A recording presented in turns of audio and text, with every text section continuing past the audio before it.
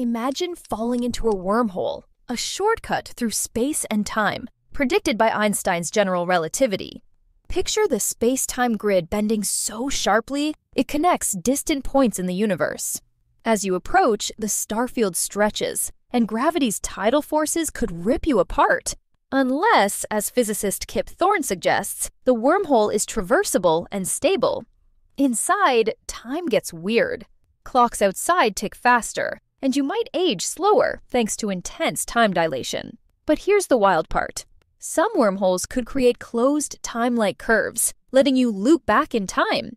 Stephen Hawking warned this could trigger paradoxes, like meeting your past self, and proposed the chronology protection conjecture to keep causality safe. So, are wormholes safe, or even real?